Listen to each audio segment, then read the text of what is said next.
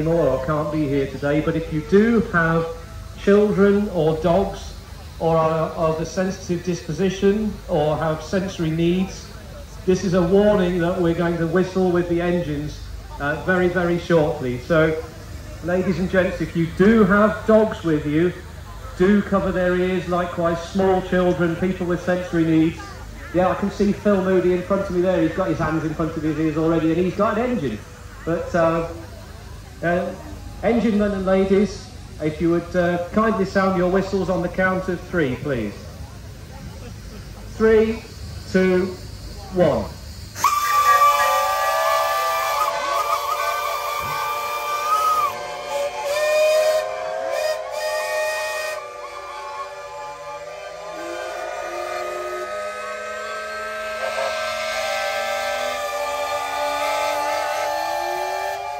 Well, thanks very much.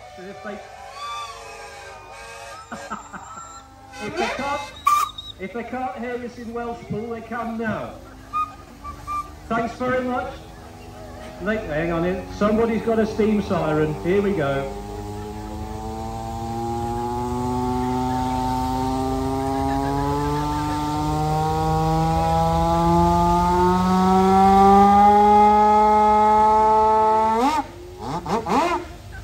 There's always one, isn't there? Thank you.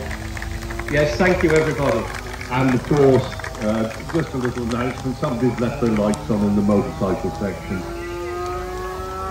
So as we carry on, the engines will begin to start to move their way out of the arena, because we've got a huge number of engines here today, and I'll just try and canter through the rest of them. We've got